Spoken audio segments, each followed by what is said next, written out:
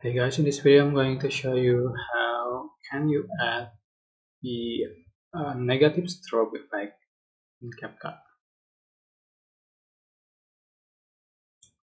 Select your videos or photos you like to edit and just going to effect, select dark and select negative strobe. So you can just put vision and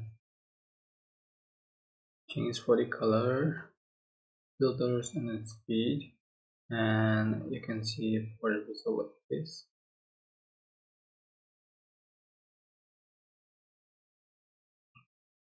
That's it. I hope this tutorial was helpful for you guys. Don't forget to like, comment, share, and also subscribe. If you have any questions, please type in the comment section below. Thank you so much for watching.